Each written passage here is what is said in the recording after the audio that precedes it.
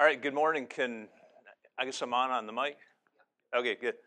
Um, Good morning. And in terms, I think what was advertised, I think it was just called hay economics. And really, I'm only going to focus on one thing, and that's your fixed cost of hay production.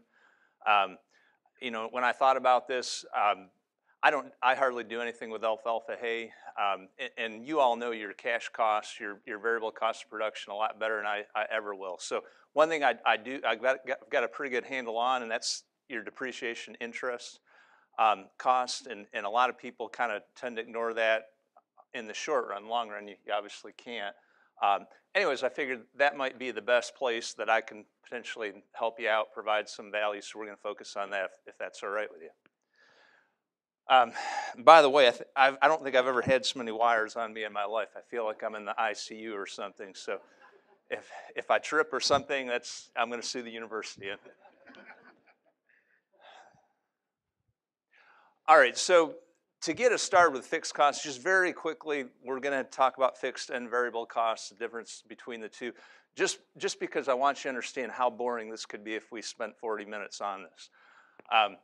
So think about your fixed and variable costs, and let's start with the variable costs. And by the way, I've never found a perfect definition between the two. These are kind of a compilation of a few different ones that I've kind of come up with on my own. But in general, this isn't 100%, but in general, think about if you increase your production just a little bit, and so I've got number of acres, number of cows there. Obviously, you're making alfalfa hay. So think if I add another 50 acres of alfalfa hay or 10 acres, what costs are going to increase almost proportionally to that? And those generally will be your variable costs of production. Most of the time, it's what you all would consider probably cash costs. So fuel's kind of the perfect example. If I increase my acres by 10 or 50, you can pretty well know how much extra fuel you're going to have, right? Seed, in terms of reseeding every 4 or 5 years, same type of thing. Those are kind of your cash cost, variable cost of production. Fixed costs is kind of the opposite of that. So same thing, if you increase your production a little bit, 10, 50 acres or so, these costs, they might move a little bit, but in general, they're not going to change a whole lot. They're going to remain about the same. And generally, you call those kind of your non-cash costs. So what would be some good examples of fixed costs given that definition? Equipment depreciation, and that's one we're going to focus on. There are some, and that's the biggest one. Related to equipment depreciation is something that goes hand in hand with that. What is it? And it's a cost that is real easy to forget, more so than depreciation. If I've got $250,000 in equipment, even if I self-financed it, what other costs do I have there? Interest on that equipment, right? And we'll talk a little bit about that. Those are the big ones, and that's what we're going to concentrate on. There are other fixed costs. Your farm insurance policy is probably a good example. You can probably expand your operations a little bit. That cost isn't going to change. Property taxes, there's a bunch of smaller ones, but by far, the ones that we're going to be concerned about are depreciation interest on that equipment. So one question is, why do we care in terms of differentiating? They're all costs, right? So why be concerned what's variable, what's fixed? And this is pretty important. So I want you to kind of think about it. In the end, it doesn't matter, right? A cost is a cost. We subtract it off our revenues, and that bottom number, hopefully it's positive. That's our profit, right? Why do we care if it's variable or fixed? So the comment, I'm not going to say it was the answer. The comment was, and I like it, you can live a little bit longer with one and not the other. And that's pretty good, and we'll come back to that, actually. So let me get you thinking. Which of those are easier to estimate, your fixed costs or your variable costs of production? Let's see a show of hands. Who says variable costs of production are easier to estimate? Who says fixed? Now, so let me just get to the answer. It's variable cost of production. But it's easy to think fixed because if fixed don't change a whole lot, you should know them pretty easy, right? But that's assuming one minor thing, that you know what they are that first time, right? And if you don't, so let me give you a quick example.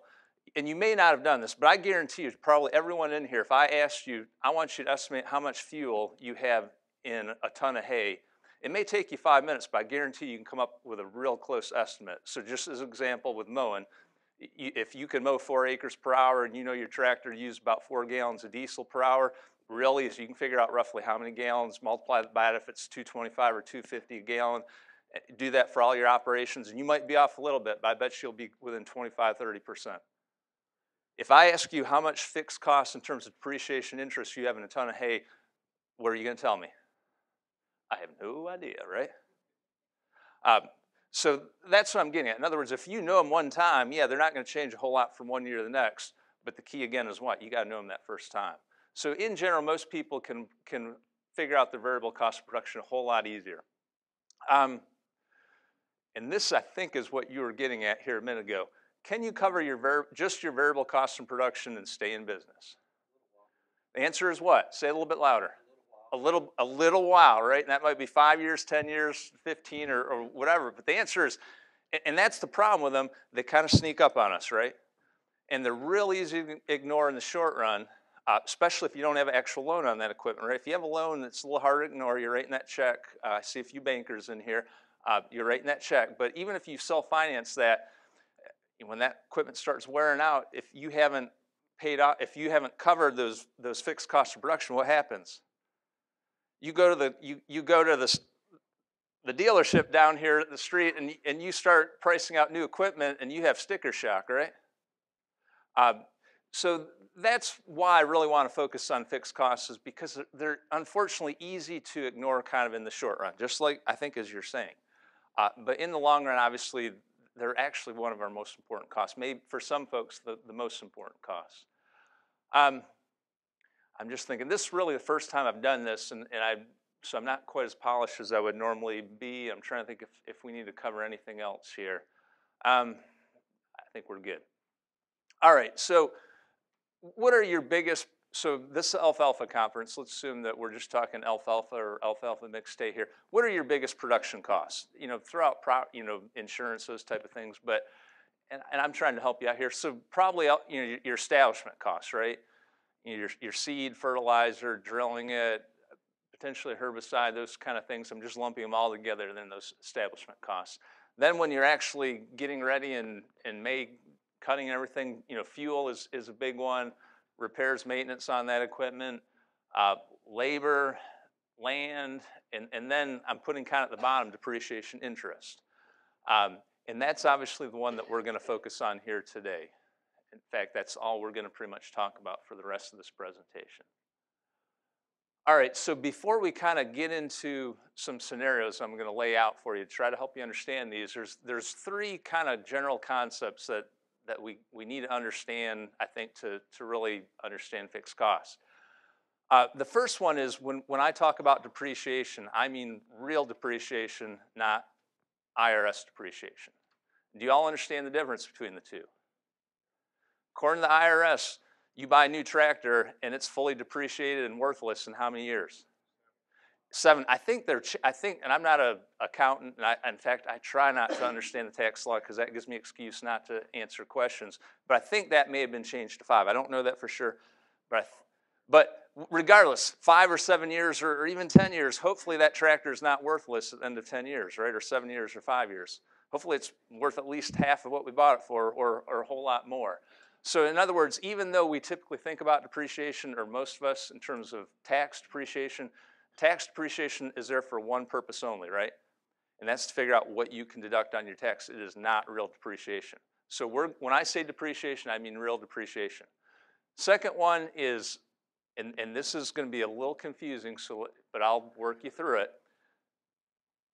There's a fixed and variable component to depreciation. So even though I'm saying depreciation is a fixed cost, it's not entirely true. Part of depreciation, probably the bulk of it for most people, is going to be fixed, but part is going to be variable. And let me give you an analogy to help you understand that. So let's say you buy 2 new tractors. Let's say these are top-of-line, big, $100,000 tractors. You immediately park one in your equipment shed. Don't use it at all for a year. The other tractor, 2 identical tractors. The other one, you work like a mule. You put, say, 750 hours in 1 year on that tractor. At the end of that 1 year, you go to sell both tractors.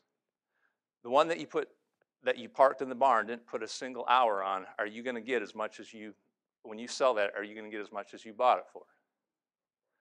Answer is no. That is the fixed aspect of depreciation. Doesn't matter if you use that equipment or not, it's going to go down in value. Now, are you going to get as much for that tractor that you put 750 hours on as you did as one you parked in the barn? Answer is no. That is what? The variable part of depreciation. So it's really a combination of variable and fixed. For most people, the fixed is going to outweigh the variable, but it will depend on the scenario, and we'll look at a few. Does that make sense?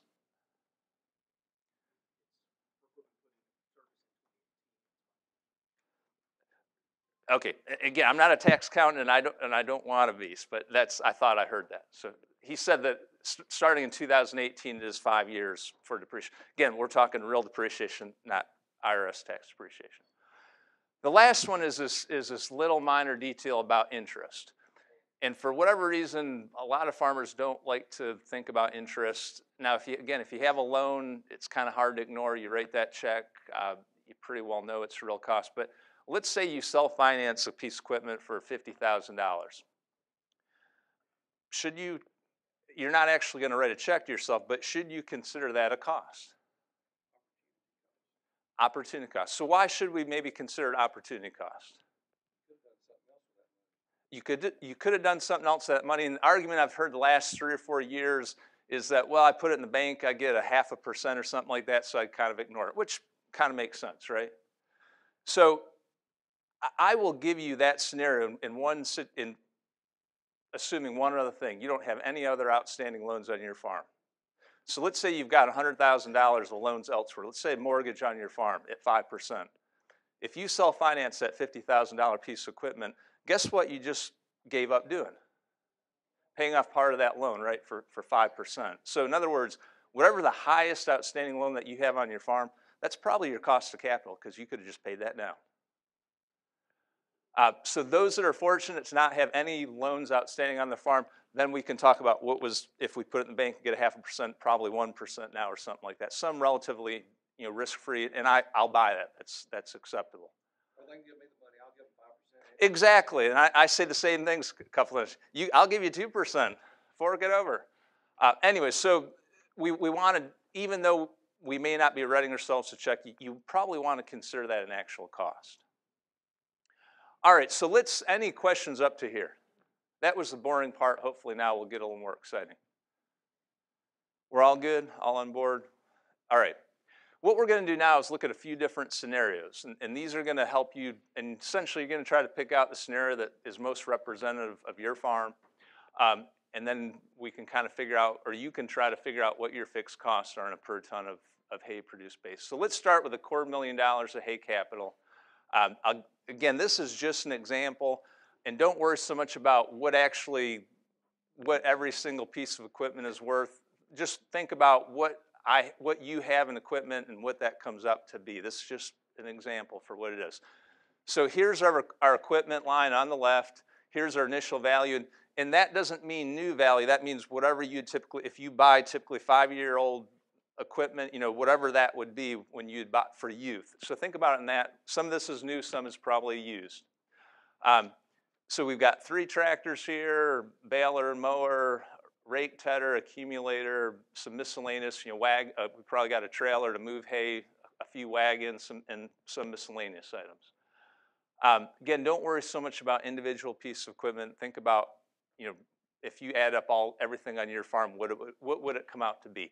Now, one minor thing with your tractors, particularly, some of this equipment may be used for other enterprise. Particularly tractors, for instance, if you do a little bit of grain or you have cattle, you actually want to try to allocate that based on, I typically tell people, the % of hours you use for the different enterprise. So here I'm just assuming that 70% of the time you're using the tractors for the hay operation, 30% of the time for something else, but it could be the other way around, right? So in other words, do that same thing with your tractors if you use them for other enterprise to adjust that capital. So in other words, what we want to do, and of course for everything else, 100% for the hay. You might use a trailer for something else if you do, adjust that, but probably most of those is going to be close to 100%. So for the tractors, it's just real easy. You multiply whatever that initial value is, whether you buy it used or new, by that percentage, and that gives us $45,000. Do that for the other two tractors. We get 24 and 14,000. The rest of it's 100%, so it's just going to be, you know, whatever your start value is. We add those in, and we add all those up, and guess what we get? $250,000. Again, don't worry about those individual pieces of equipment. Think about your operation. If you did that same thing, adjusting for other enterprise, what would you be close to? Any questions there? Oh, I didn't even realize we have two screens here. I can toggle back and forth between the two. All right, so now what we're going to do here is we're going to kind of show you how we're going to depreciate this equipment out, what interest rate I'm going to use to come up with, and this is the important stuff in terms of how we actually come out with total depreciation. So what I'm going to assume here is that equipment every year, even if we parked it in the barn, is going to depreciate by $5,000. In other words, it's going to lose $5,000 in value every year, even if it's parked in the barn. That's that base depreciation, the fixed component. The variable component would be this next one. Every additional ton of hay that we produce with that equipment, it's going to depreciate by that amount, $4 per ton. And I'll show you a little table to help you see if you think, you know, these are reasonable numbers here in a minute. I'm going to use 4% interest rate. Think of that as a real interest rate. So in other words, if a loan on equipment right now is 6%, this year inflation has been a lot higher than it has been. I think it's been close to 2%. So in other words, whatever the loan rate is minus the inflation rate, that would be your real interest rate. And I'll tell you a little bit more later why we're going to try to take out inflation from this, just to not confuse things. So this would be, and let me walk you through it. This is essentially how much the equipment would be worth if we parked it in the barn and if we put different levels of use on that equipment. So we start with year zero. That's what we bought all that for, so $250,000. And then here's where it's going to vary depending on how much we use that equipment. So if we park that equipment in the barn, and if it depreciates at $5,000 per year in that scenario, at the end of 5 years, year 5, that equipment would be worth $225,000. If we put if we produce 500 tons of hay with that equipment every year for 5 years, it would be worth about $215,000. And if we, you know, produced 100 or 1,000 tons of hay, so that would be what? How many acres of alfalfa? 2 to 250, somewhere in that range. It would go down to about $205,000 after 5 years. And if we put a lot, you know, we really produced with that equipment, more in the 500 acre range, it'd be down to about $185,000. Now, this is approximation. This is not based on actual data because there is no good data to use for this. And it will depend on what? It'll depend on the type of equipment you have.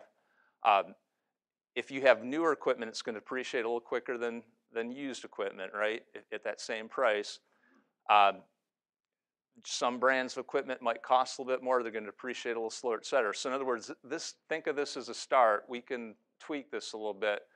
But what I really want to show you, the main concepts of how depreciation and interest change on a per ton base by how much you use that equipment, kind of those general concepts will stay valid. So don't be so concerned about this. I can actually adjust this, and I'll mention this later on, but if you actually want me to kind of run this for your farm, it won't take us very long, 5 minutes. We can do it by phone call or email. In other words, if you have a better estimate of your own depreciation interest, we can kind of fine tune it for your farm. Now, if I'm coming close here, this is kind of how I would calibrate it. So think about if you're buying this equipment, not necessarily selling it, but if you're buying this equipment and you have a choice of buying this equipment that sat in the barn for 5 years, let's assume they went out once a month and started the tractors just to keep, make sure they're not gumming up or anything, versus equipment that you produce 500 tons of hay a year for 5 years, which of those would you rather buy at those two prices? In other words, if I did this right, for the average person should be about indifferent between those two, because if everyone here raised their hand and said they would rather buy the equipment that was parked in the barn, then I've got to adjust those values a little bit, or vice versa, if that makes sense. So if you're the average person here, you should be pretty close to being indifferent between those two if you were buying that equipment. So anyone here feel real strongly they would rather have one or the other? You would have the equipment that was parked in the barn. Okay. Let's have a quick show of hands. Who would rather have the equipment that was parked in the barn for $225,000? I understand. And who would rather have that equipment that we essentially had about 100 acres, 125 acres a year for 5 years for $10,000 less? Who would rather have that? Probably me too. Okay, so we can adjust that later on if you want. Now, that said, let me show you something that might change your minds for those that voted they'd rather have the equipment for that was parked in the barn. Most people don't fully appreciate how much depreciation they have because we have a little thing that goes on called inflation. So let me give you some context on this, just with a few different scenarios, and let me walk you through this table here. So let's say every scenario we buy that equipment for $250,000, just like we talked about. Then what I'm going to do is show you, and by the way, I'm putting this back 5 years ago, so imagine you bought that equipment 2014 and you're getting ready to sell it today, 2019. Now understand that dollars in 2019 aren't the same thing as they were in 14, right? And that's what we're going to make adjustment for. So that would be not 2019 dollars. Then I'm going to give you an inflation rate, and then what we're going to do is adjust what you could have sold it for in 2019 from 2019 dollars to 2014 dollars. It might surprise you how much it changed it, so just be prepared. All right, so here's what we came up with. So in other words, that equipment's worth $225,000 in today's dollars. Now, if we had no inflation, 0%, in 2014 dollars, that would be worth the same thing. In other words, without inflation, there's no change. That's the only scenario that's true. So let's say that equipment was actually, you could sell that for $236,000 today in today's dollars.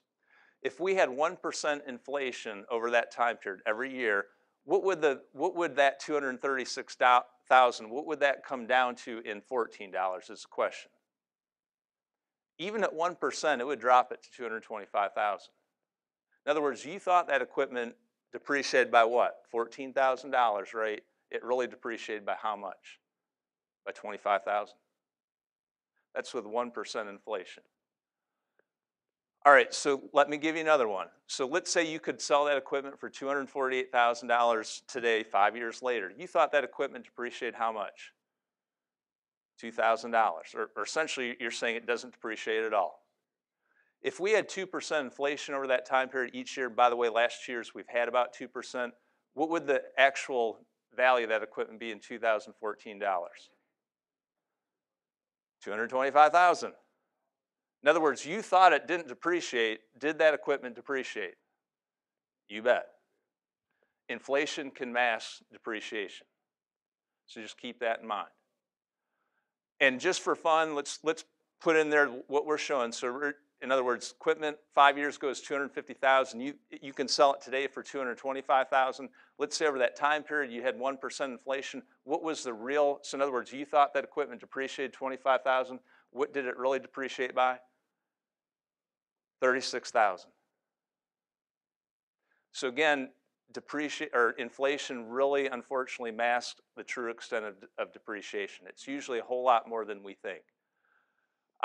Okay, so let me go back. So if we bought that equipment 5 years ago for in 2014 for $250,000, if we parked that equipment in the barn, which of those would be close to what it would sell for today? I don't know. I'm asking you all. In other words, I need your help to calibrate me. In today's dollars.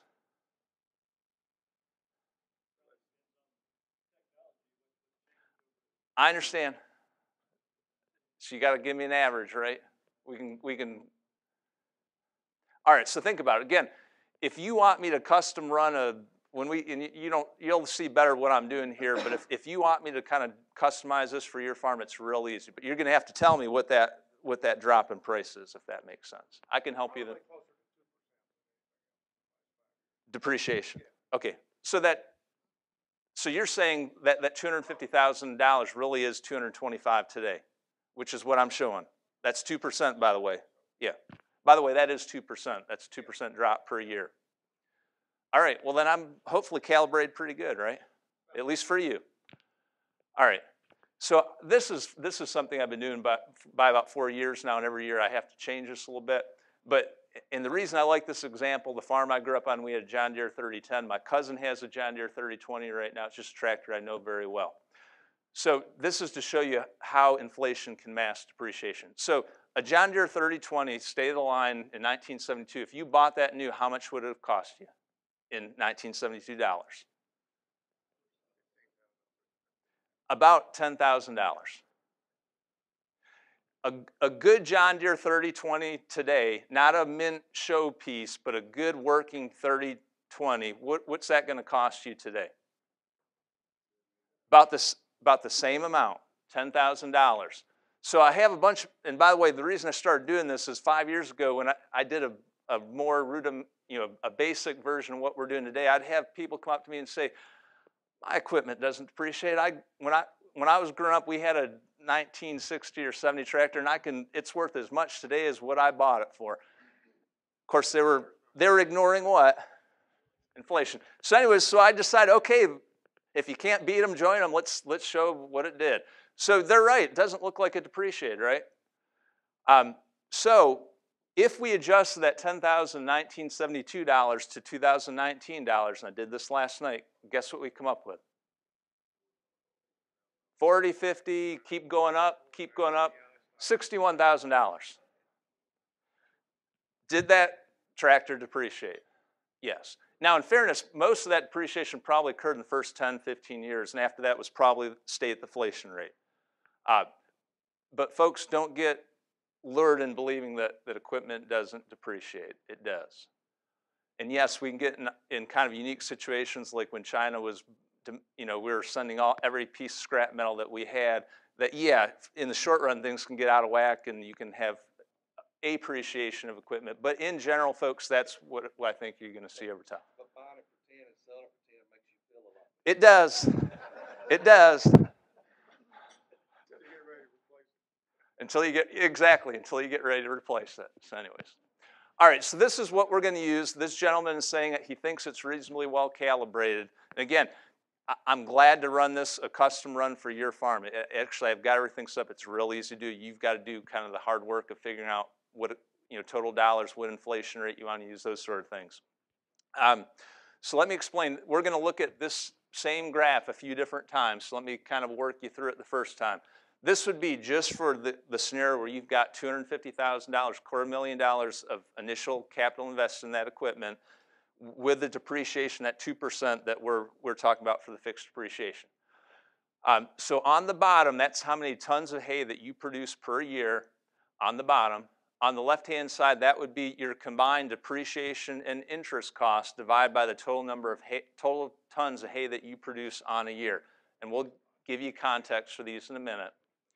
So let's just pick a number here. This is usually the best way to understand what's going on. So let's just pick a number. So let's say that with this equipment, you produce on average about 1,000 tons of hay per year. The way you use this diagram is you just draw a line straight up from 1,000 until you hit that graph, and then draw a line straight over horizontally to that left-hand side. And then you try to read what that dollar amount is. So what would that be roughly? About $17.50.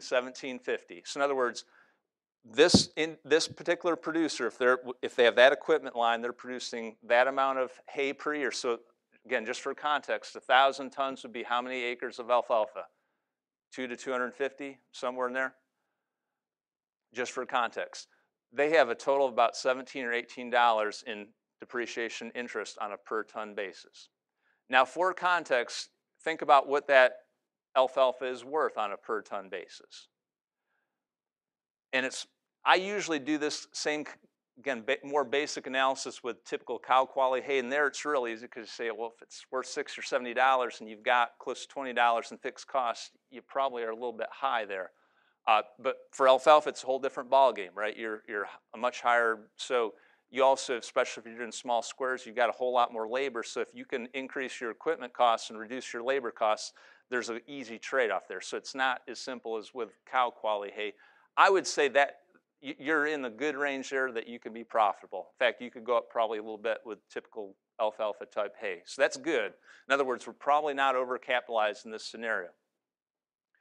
Any questions in terms of how this works? Does that all make sense, how you do that? All right. All right, let's pick another example. So let's say we're making about 1,500 tons of hay per year.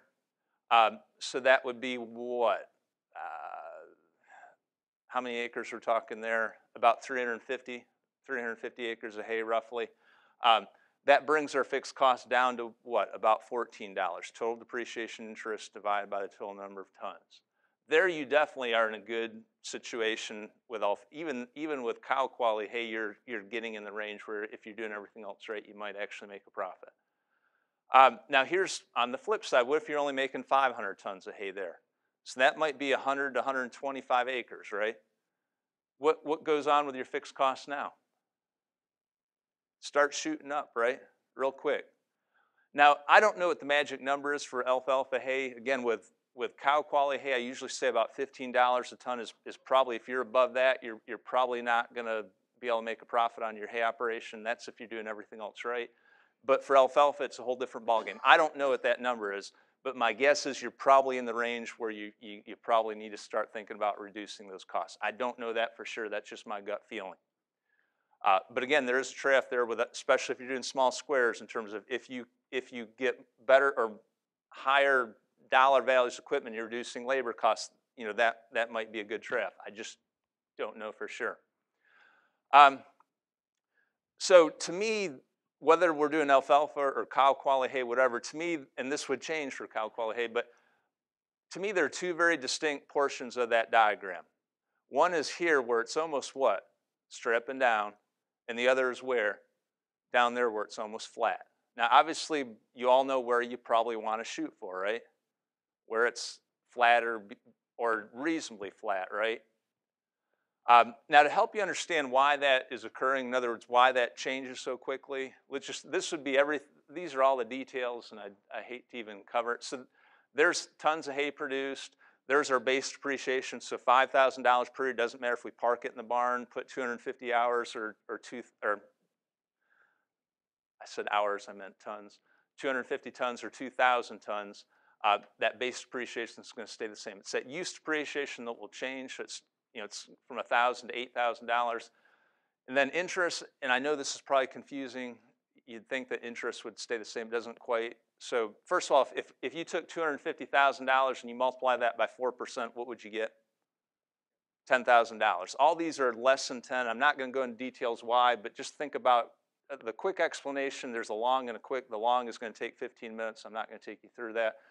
Every year when I do this, I've got to think about it myself, and I have to use examples to make sense. But just think very quickly about a mortgage.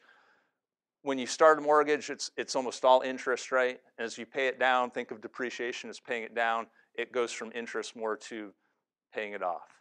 That's the short answer. It's not exact, but that's the short answer of explaining that. But let me go back. Regardless, there's not a whole lot of difference, right? It's not completely fixed, but there's not a whole lot of difference there. So we add up our total fixed costs, basically about $15,000 to $20,000. Now this is why it works the way it does. So let's take the two extremes here. So 250 tons of hay produced a year in 2000. If we go from 250 to 2000, how much did our total fixed costs change by? 5,000. Put it in percentage terms, though. Only about what? 33%, right? How much additional? Now put this in percentage terms. How much additional hay did you produce? 8 times, which I think is what, 900% or something like that. So you divide a small number by a big number, what does that do to your fixed costs? Makes them go down real quick, and that's what we see here. That's essentially what is driving that. Fixed costs are increasing, but your total hay production is increasing so much more, it brings those fixed costs down real quick. That's what's driving that dynamic. Before we go to the other scenarios, any questions at this point? We're good? All right. So now, and there's actually a $150,000 one that I'm not showing the details just because how we're doing on time, because I can skip one of these if I need to. Okay, I think we're good. I'll go through these a little bit quicker. So here's the $100,000 hay equipment, and you will see the 150, the graph for the 150, but just here's an example of a $100,000 outlay. 2 tractors, blah, blah, blah. Again, don't worry so much about individual pieces, just how you would come up in terms of if you added all your equipment up. There's an example of $100,000 in hay capital. The only thing that I'm changing here is that base depreciation. It goes from 5 to 2, but coincidentally, it's still at that 2% per year for the equipment in terms of it's still coming down by 2%. You just have less of it, so it's less total dollars amount. So let's just look at, so let's do the same 500 tons that we had before, and I should have made a note. So when we had the $250,000 of hay equipment, I think at 500 tons, we were at what, 25? 37, are you sure? 37? Can someone look? Just. Anyway, so something more than that. I do know. 30-something. Okay, so now we're at what? So if we produce same amount of hay, we went from 30-some down to what? $15 a ton. So in other words, now we would rather probably have $250,000 equipment, right? We can pretty much guarantee my air conditioner's working in the summertime. But in other words, you kind of have to have the equipment that matches your farm. That's the main thing I'm trying to get here. So probably we're definitely in a range here where we can make money. Now, what if we're only making 250 tons of hay? So this is one that may have been 37 or something. Now we're, again, with alfalfa quality hay, I think we're in the range that we can still make money there. But I guarantee if we had the $250,000 of equipment there, our fixed costs would be way too high. Here's the $50,000 that no one wants to have or admit to, but I know of a number of farms that are in this scenario, and they're doing just fine. They're smaller farms. So we've got 2 tractors. By the way, both those are more expensive than my tractor. I don't make hay. I just clip pastures and mostly. And we've got a bale. So we have all the equipment. It's all obviously used. So tractor number 1 may have been that 30-20, right? In really good shape with relatively low hours. And we call it 50,000. So could you make some decent alfalfa hay with that equipment? Yeah, you may not be making 1,000 tons a year, but it'll get the job done for the right farm. And that's what we're gonna look at here. So here's 250 tons. So here before,